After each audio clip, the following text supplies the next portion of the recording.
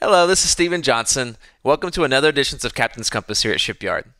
Today marks our 10th edition of Captain's Compass, so for this milestone, we thought we might cover the topic that kind of started this whole series. It kind of started the idea for this to come out from us at Shipyard, and that's what is data orchestration? And of course, we're data orchestration vendors, so we have a lot of opinions and thoughts about what data orchestration is. But of course, those can get pretty technical, those can go pretty long, and no one wants to sit here and watch an hour-long edition of Captain's Compass about what is data orchestration. I wouldn't want to do that edition either. So I thought about like how can I compare data orchestration to something in the real world that you can kind of draw a parallel between the two, and it'll make data orchestration make more sense. Thankfully, I have a friend who can do just that for us. So this week's Captain's Compass is gonna feature Matt Palmer from Mage, and he has a perfect example from the real world of how he compares data orchestration to something in the real world. So let's check it out. So when I think about the modern data stack, I like to think about it like a symphony. And that makes data orchestration the conductor of the symphony.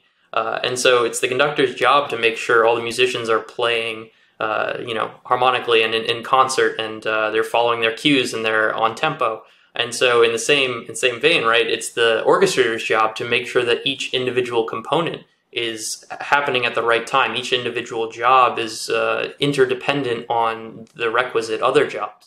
And so, that's reflected in the nature of tools like Airflow, where you have a DAG and the directed acyclic graph, and the DAG manages the relationships and the dependencies between the other parts of your data stack, right? Airflow is saying, oh, we need to run this 5-trans sync, but then there are all these downstream tasks that depend on that 5-trans sync running, right? And so we need to intelligently manage how we're executing those tasks. So it definitely sounds like we'd need to take Matt with us to our next trip to the orchestra, because if you're anything like me, I go to the orchestra and I hear the music and I'm like, that sounds great, but I don't even think about the things that the conductor's doing, like making that sound different. For me, when I go to orchestra, I'm like, oh, it's going to sound the same no matter who the conductor is.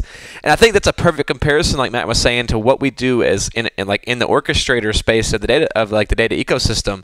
Is yes, you can run your 5-trend jobs and your DBT jobs, and maybe Tableau or reverse ETL, things like that.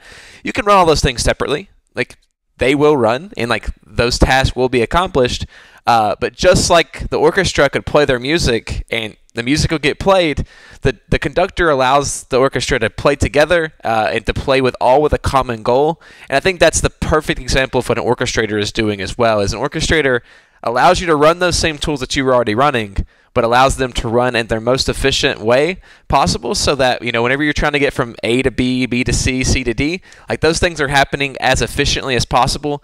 So you're not wasting time. You're not the dependencies are being managed and things like that as well. And so the next thing, whenever we talk to customers, the next big question is, I need to connect all these tools, but like, can I do these other things with an orchestrator? Like, does an orchestrator specialize in anything else?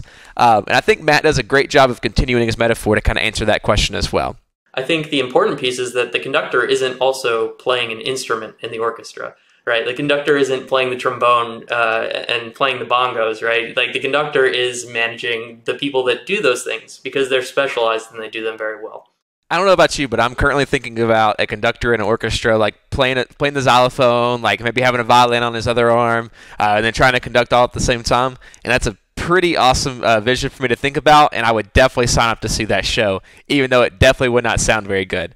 And it's kind of the same thing that we have in orchestration tools, right? If you try to make your orchestration tool do all the transformation, do all the extraction, do like create visualizations, all that things. It can sometimes overpower the orchestration tool whenever there's tools that are kind of created specifically for those purposes that are going to do probably a much better job, and then allow the orchestration tool to do what it does best, which is kind of orchestrating those outside processes. And then, in all parables in life and all metaphors that we can create as people, I think it's always great to kind of drive home that comparison between the metaphor that you were making into the point that you were trying to go for.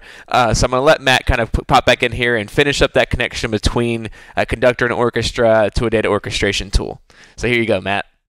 So when I think about data orchestration, I take a step back. I think about conductor. That's managing the other pieces of your data stack, not necessarily performing intensive data transformation jobs, but kicking off the processes that do perform those jobs, right? And then reporting results back and managing downstream dependencies. And I think that really drives home that conductor metaphor there for data orchestration is that, you know, our jobs as data orchestration vendor with us at Shipyard or Matt and them at Mage is that we're just trying to help data organizations do the things that they're already doing good or well, and we're trying to make them do them even better, make them more efficient, save time, save resources, try to catch errors before they happen, right?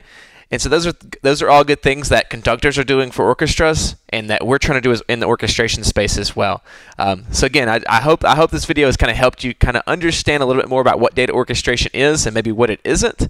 And I know our team at Shipyard would love to discuss if you need data orchestration for your organization, and Matt would love for you to reach out to him in the same way at Mage. Both tools are great. We both have our pros and cons. We'd love for you to check out both tools and see how each one of them would work for your organization.